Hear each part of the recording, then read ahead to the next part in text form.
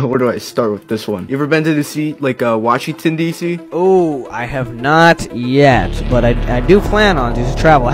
What's it like there? How's it It going? was about, like, my first time there, and I got this, like, Trump ball. Oh, the Trump ball. It's like this inflatable, like, Trump ball. Or not really inflatable, but, like, it was filled with this liquid. Like, this white liquid.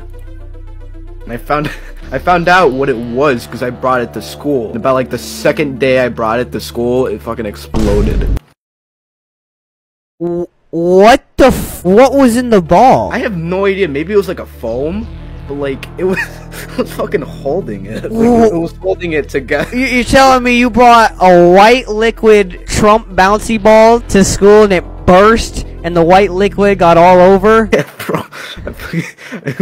Of course, it like exploded at lunch too. Oh, were they like fucking kicking it or something? It was kind of like you could squeeze it. It's like a stress reliever in a way. Oh, so one of those, what? You had stress reliever goo ball that's supposed to morph and warp and it had weird white shit in it?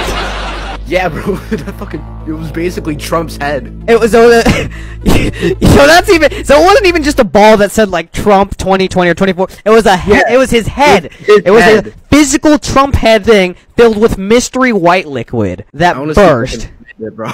Yes, I found it. It's like fucking, it's $6 on Amazon. This dude, I'm gonna be honest, I think you were playing with Nutball. I'm not gonna lie.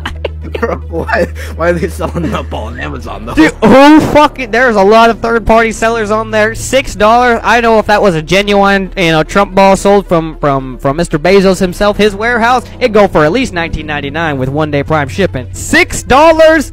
That is a scary deal. Somebody got Nutball in the mail. This is the product at hand, fellas.